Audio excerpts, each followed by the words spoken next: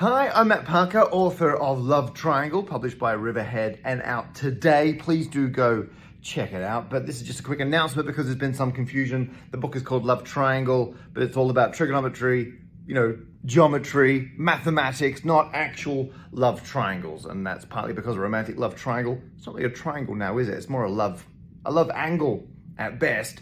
But moreover, I want to talk about important triangles like the ones holding up that building behind me right there. So as well as looking at engineering and things like the VFX and video game industries and how they're so reliant on triangles, and how to design the optimal triangle-based geometric disco ball, the book is about how much fun you can have with triangles in a mathematical sense. Also contains the story of how I almost died in the desert because of maths.